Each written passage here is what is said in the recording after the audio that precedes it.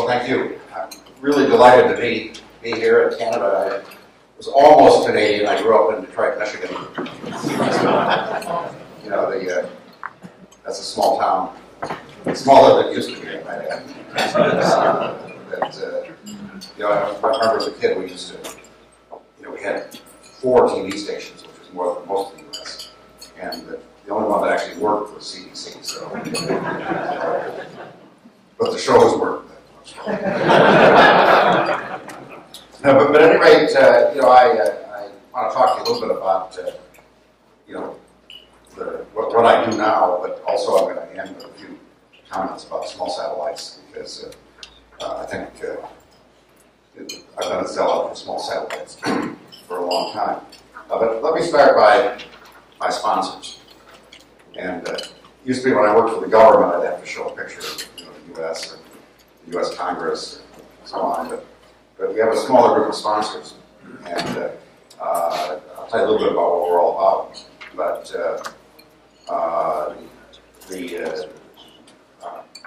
these folks, you might have heard of some of them.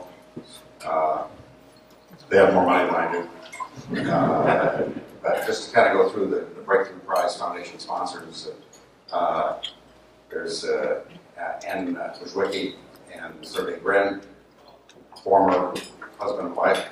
But Sergey is one of the co-founders of Google, if you don't remember. And Ann is the founder of 23andMe. And then there's Yuri Milner, who's our principal sponsor. He's an investor, originally from Russia. In fact, as a retired Air Force general, I never thought I'd be working for a Russian. Really good guy. Mark Zuckerberg, you might have heard of him too.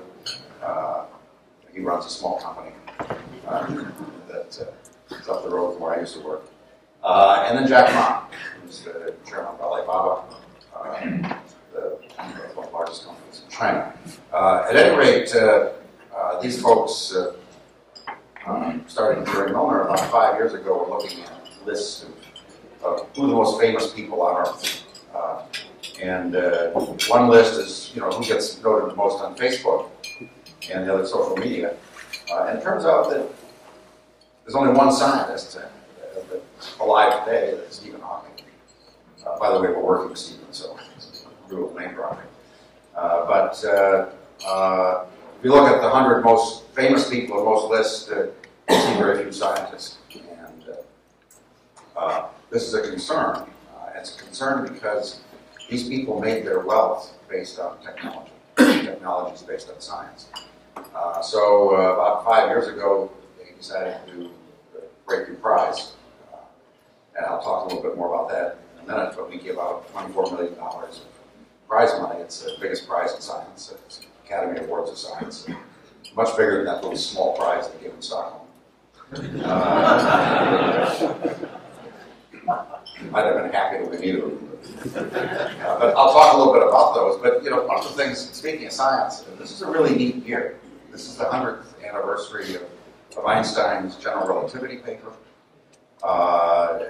Perhaps the most seminal paper of all time. So I think, you know, and I put this up for a couple of reasons. First of all, this is the equation just to show that I did go to a technical graduate school. Although I have to confess that I took a general relativity course and flunked out. It's really hard. This is supposedly the general relativity equation, but there's about 18 levels behind it of matrices and so on that, you know, like dumb people like me can't figure out. And I also put this up for a reason that one of the prizes that we started giving last year, and I'm going to show a little short clip here in a second, is the Junior Breakthrough Prize, where we ask high school kids around the world to give a little 10-minute video on some principle of science. It's a pretty good prize. We give the young person a $250,000 scholarship. The school gets $100,000 laboratory, and the teacher, this is the cool one, gets a $50,000 check. So be nice to your students. The teacher for this kid, by the way, Brian Chester, I'll show you in a second. didn't even know he was nominated, and so when he got a call, said, "Oh, by the way, where do we send your check?" It's kind of like, what? I mean, that kid actually. But anyhow, this is a short introduction about special relativity.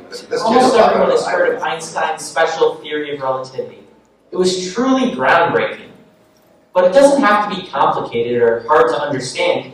In fact, I bet we could formulate it ourselves.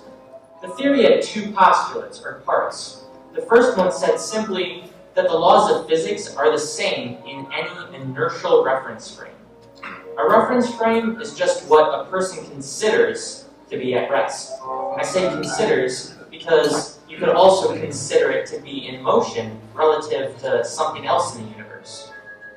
Wow, it sounds like we're developing a theory of relativity.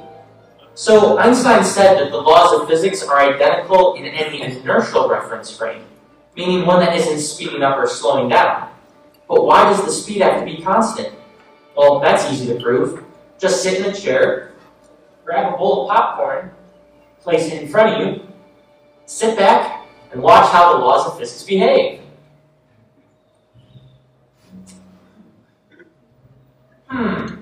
Nothing's happening. Now let's do the same thing in a car with the windows blacked out. What if the driver decides to change the speed of the car drastically by stopping all of a sudden? All of a sudden, the laws of physics seem to act a bit differently. But if the car travels at a nice constant speed, then the exact same thing happens as when I was just sitting on the earth. Nothing. In both the reference frame of the earth and the car, the popcorn doesn't move. Both the earth and car were moving at different speeds, but as far as I could tell, the laws of physics acted exactly the same. Thus, we can conclude the same thing would have happened in any frame of reference that was also moving at a constant speed. And none of them would have been any less valid than any of the others. So there you have it. We just proved the first postulate. Okay, well, there's another 8 or 9 minutes of that. He goes on to actually start to get into general relativity. He's a pretty smart kid. But I do want to urge everybody to, if you got high school kids, there'll be an announcement pretty soon. It's all online stuff, 10-minute video. Pretty good deal. Well, let me go back to Einstein. As I said, I was not a theorist, and manifestly so, but there's an observationalist here. This is Sir Arthur Eddington with Einstein, and Eddington actually proved that some of Einstein's predictions were correct. In 1919, he took telescopes, which is what I do know something about. Look in the small end and see things big. I can do what that kid did too. He took these to the 1919 eclipse. One of Einstein's predictions was that starlight will be bent by strong gravitational fields, and I'll come back to this later in the talk. But this is the actual data that during an eclipse you can see stars near the sun, and Eddington was able to measure a small shift. You can sort of see in the red here the small shift. There was quite an argument about this for a while, that people said Eddington didn't do the measurements right, but in fact he did. But this was the proof in 1919 of the general theory of relativity. So pretty cool stuff. But hold that thought about light bending. Now let me go back to the Breakthrough Prize. That, as I said, our idea is that to make scientists as famous as we do movie stars. So we have Vanity Fair, which does the Oscar party. Something that scientists usually don't get invited to, or engineers either, for those. But we just the foundation decided to change that. So they set up the Breakthrough Prize party, which is a huge ceremony, and they decided to do it someplace really cool. And as everybody at NASA knows, the coolest place was NASA Ames. They've got a few other goofy centers too. JPL, I think, stands for just phone Lockheed. You can tell the director I said that. But this is Hangar 1 at the Moffett Research Department. And we've had the ceremony there for 3 years. It's a really cool ceremony. It's the only black tie affair in Silicon Valley. And here's the prize. The prize is right there. But this is Christina Aguilera, who probably most people know. And so the idea, we invite a bunch of movie stars. She's been the entertainer for this. I used to show pictures of her with some of our sponsors, but I got asked not to do that anymore because their spouses were concerned. This is a $3 million prize. There are 8 of them we give out. 6 of them in biological sciences, and 1 in physics, and 1 in mathematics. Seth MacFarlane was our MC last year. It's really, really cool event. Here you can see Buffy the Vampire Slayer. Helen Hobbs, who was one of the recipients, who did a really neat, identified some genetic markers for heart disease and means to cure that. And then there's that young kid there that had some money. This is a really fun event, and it's beginning to really take off. And by the way, the nominations on this are online. I'll give you my name. But this is where the prize is chosen by the previous winners, so it's different than, we have a mysterious committee. But we're going to keep this up. We think this is really going to help get scientists to be really famous. Let me now turn to science. This is the Kepler mission. It was a jointly developed mission by JPL and Ames. That you're probably all familiar with it.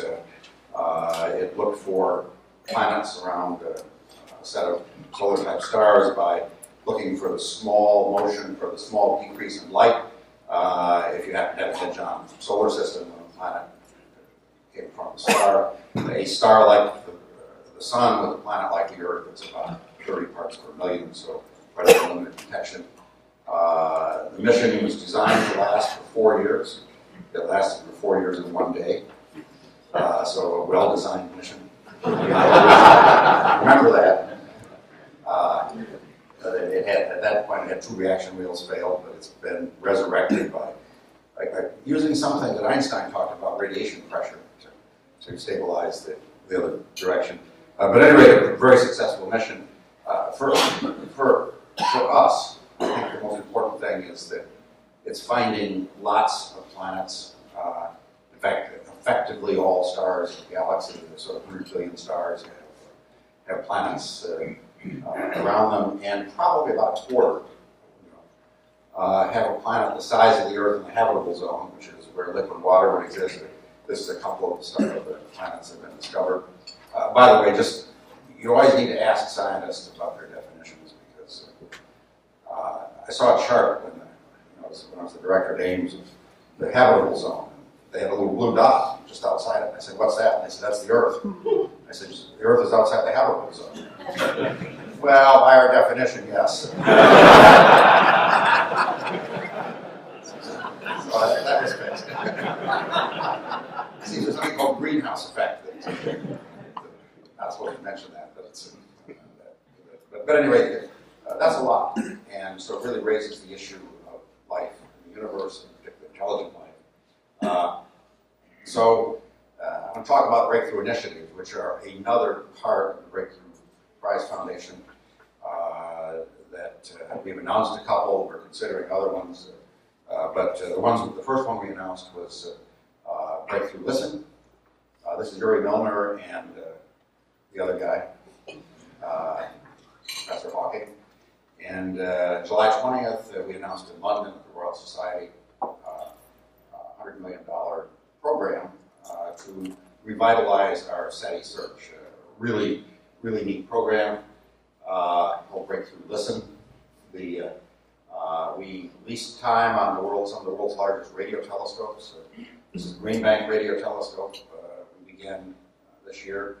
We have about 20% of the time for a focused search on the nearest stars, the plane of the galaxy, and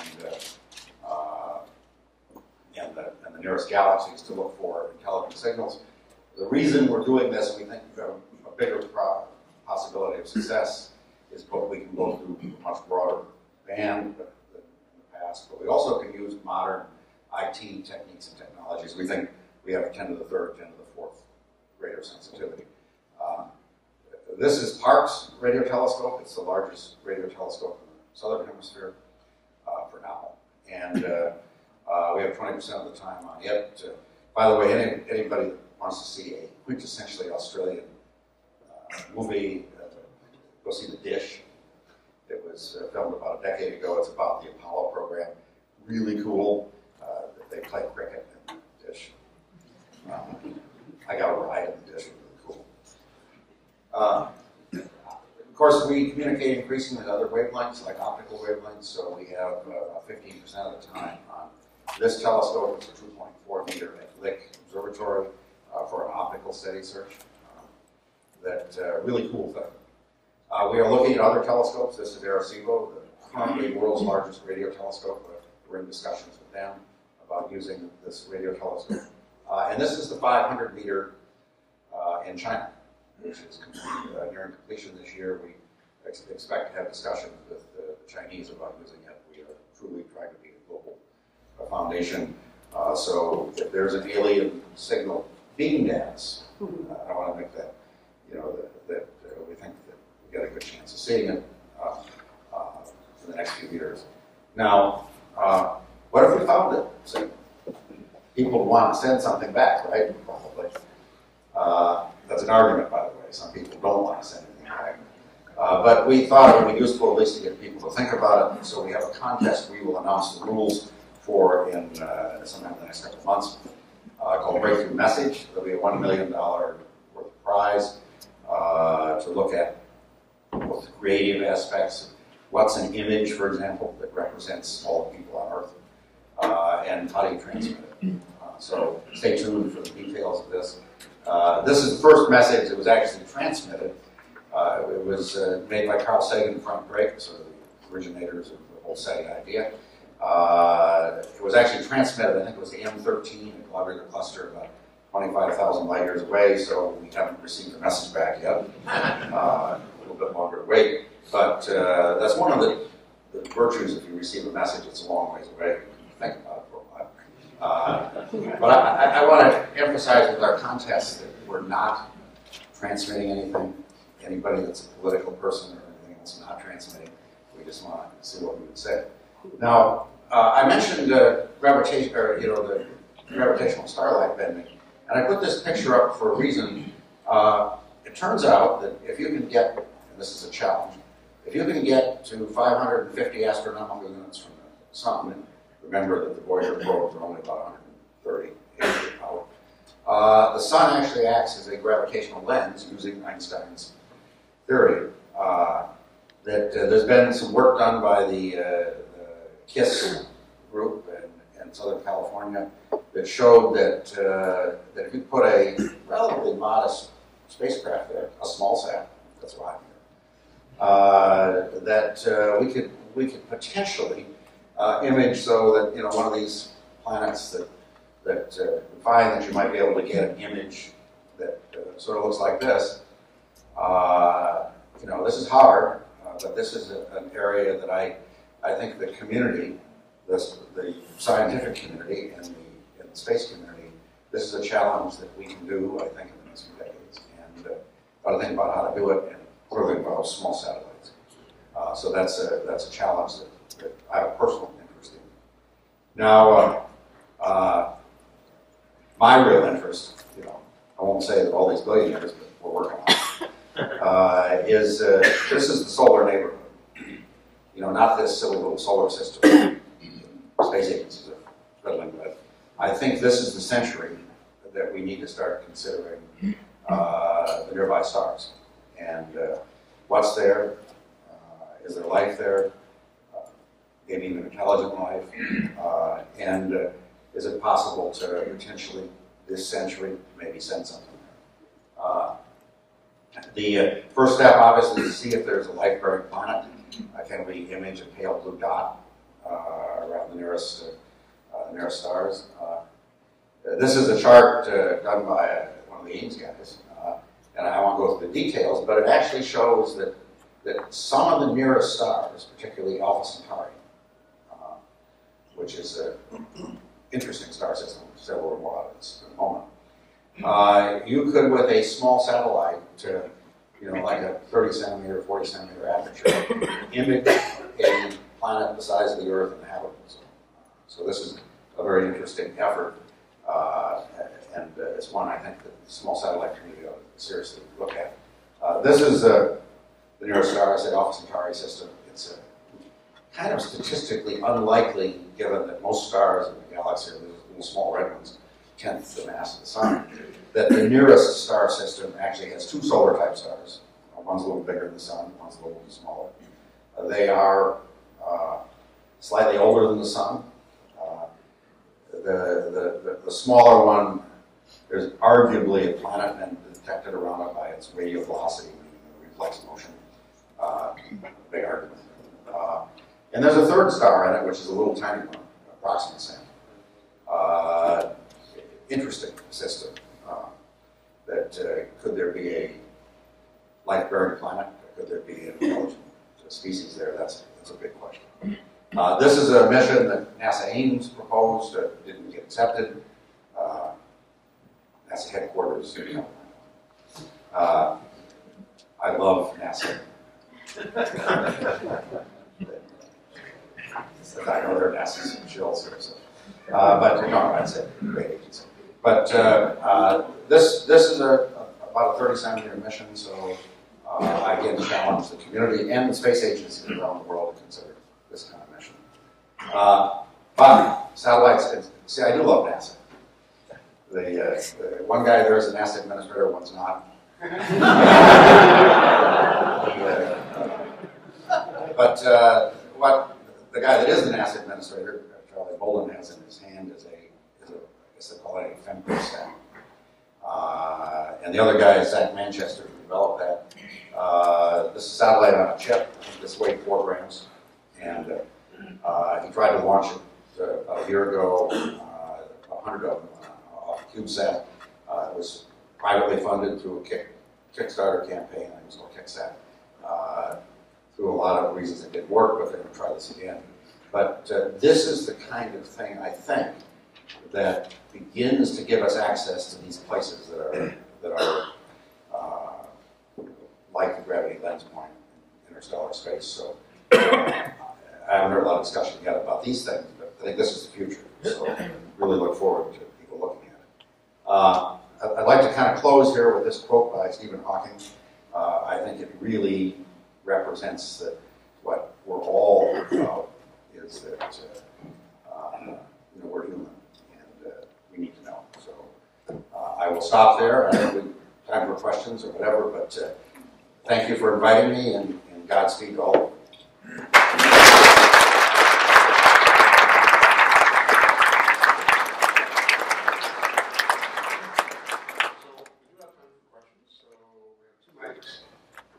Go to the mics. We'll take your questions. If anybody has one.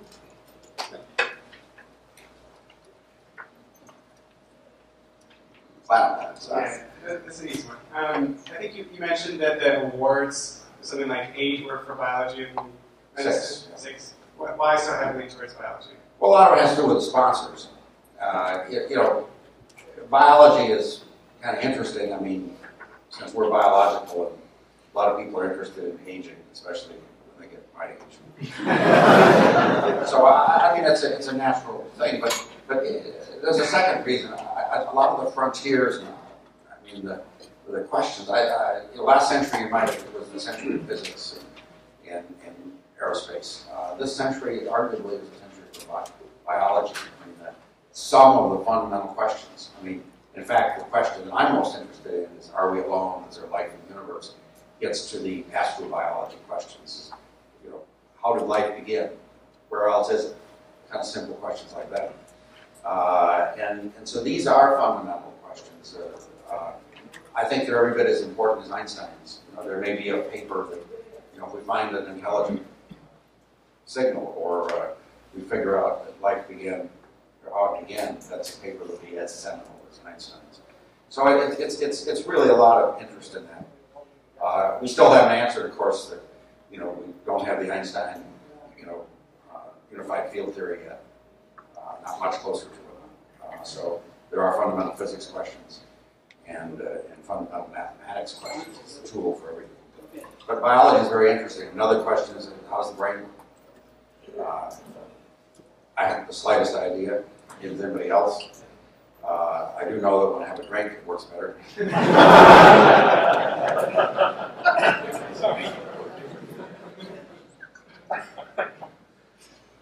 Pete, isn't it Hawking that famously said we shouldn't send a message, so has he changed his mind, or is he... No, that's a very good question. Absolutely, he's not changed his mind. And that's why we're committed to not sending a message. This is an interesting question. I think that, and we've made it very clear that in fact, I want to come and talk to Copeland for just this reason, is that whether we send a signal or not, if we find something, is a decision that humanity has to make. It's not something that a few billionaires or one government or something, and it warrants a lot of discussion. Fortunately, if we find a signal, it's probably going to be far away, and we'll have a little bit of time to think about it. And Hawking really agreed with this. This is you need to carefully consider these things before you send something. But we think the process of people thinking as a species, is maybe more than a species, is a representative life on Earth, will be a useful exercise in bringing people together. So we're really looking for global excitement about this. That's why we thought breakthrough messaging is a good thing. So I really want to emphasize that we are at this point absolutely not going to try to transmit, because I think that's but that's an excellent topic for the people of Earth to think about, because it's the one thing that we unite all of us. There's a few other things. That's one of them. You're good, straight. Okay. Great. Thank you, Pete. Thanks much.